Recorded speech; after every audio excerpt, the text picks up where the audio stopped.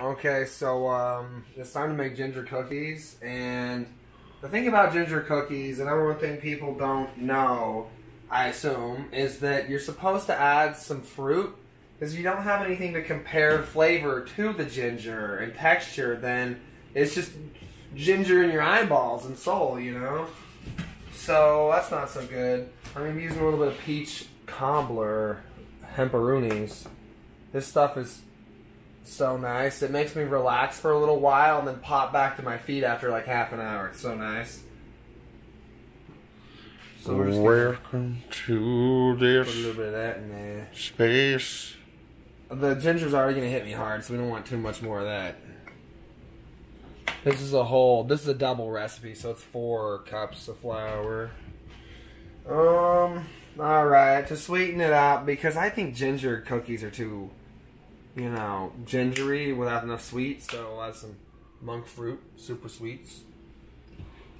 Put a bunch of droplets in there, 20 droplets or whatever that was. Alright, so for the molasses, I have this Aunt Patty's unsulfured molasses, and if you notice, it forms these crystals around in there, and it's more liquidy, and it has a way stronger flavor, like sweeter, like 5 times sweeter than your common blackstrap molasses. So that's amazing. I really like this stuff. Let's see here. That calls for only a 1/4 cup of molasses, so I'm doubling it, so it'd be half a cup. Molasses is pretty strong.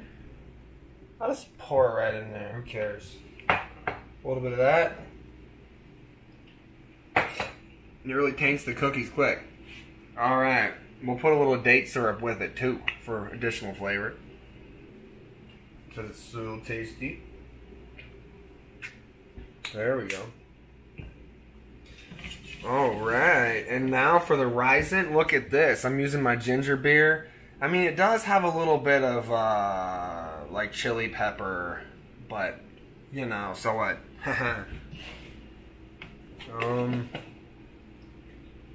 I guess I'll mix them together now. Let's do this. Should I use after and before? Yeah, usually you got mix that in there. Mixy, mixy.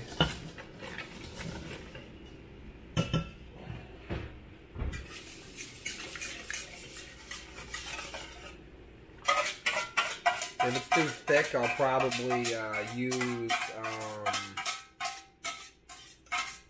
some hemp oil or something to thin it out. Alright. I better fold it over with a different spoon. This one will work.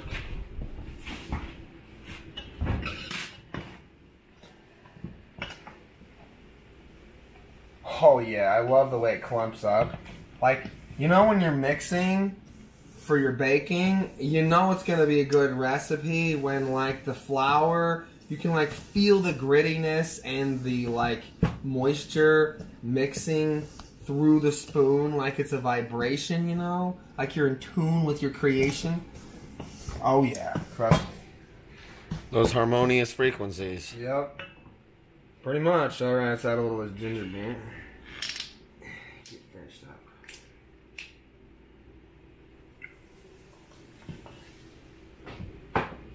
Yeah. Oh, they like these.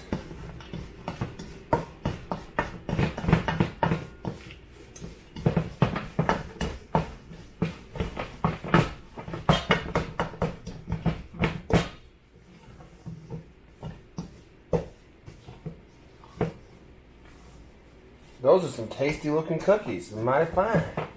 Yeah. I love it. Alright. That's perfect. I mean, those are the cookies of your dreams. Yeah, let's move over here. And see how these cookies turn into a little presentation here.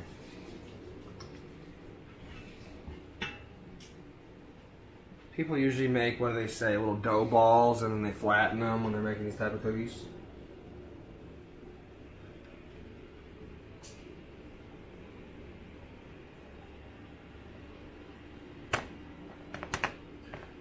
People usually use forks. I don't know if you want them flat or not. I was going to experiment and put a little bit of ground ginger on a few and see how horrendous it tastes. It's probably way too strong. It's so bad. Cruelty you have unleashed. Maybe I'll have to sprinkle some sugar on there too if I do that. Alright, we'll try a few with it. Alright, we got none, I guess. Alright, this recipe, I didn't follow it exactly because of the ginger beer rising. So, of course, you don't put baking soda because it's nasty. So what I did is I put slightly less oil, and that pretty much did it. Like, then I put some other, you know, sweet spices than it recommends. Like, I put a little bit extra of those. But the point is, a little bit less oil and a little bit of the, yeah, like a quarter of a cup less oil. So, like I was saying, with the fruit and the, like, because there's so much ginger of different types, but the fruit and, like, the monk fruit concentrate kind of offsets the, spiciness. And the spiciness, you see, because I put a little bit less ginger and more types of ginger, and then that spiciness of the ginger beer with those other ingredients, with the citrus and everything it has, and cardamom, it really adds, holy cow, is it delicious. Like, and you don't get that punch like with most ginger cookies where it like festers in the back of your throat and strangles the punching bag slowly, you're hanging on, you know. Instead, it's like smoothed out and enriched. It's so amazing. Yeah.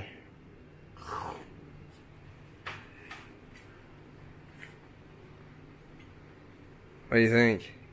It's the full ginger experience.